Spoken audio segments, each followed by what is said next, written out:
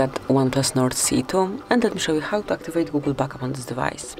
So first of all, you need to reach Settings, then click on Additional Settings to enroll the whole list, and now click on Backup and Reset.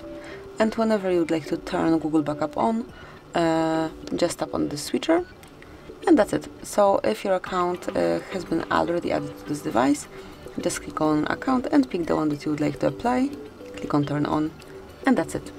If you don't have any account connected with this device, just make sure that you're connected to Wi-Fi and then provide email address and the password or phone number and password, however you log into your Google account. And this is it, that would be all. Thank you for watching. Please subscribe our channel and leave the thumbs up.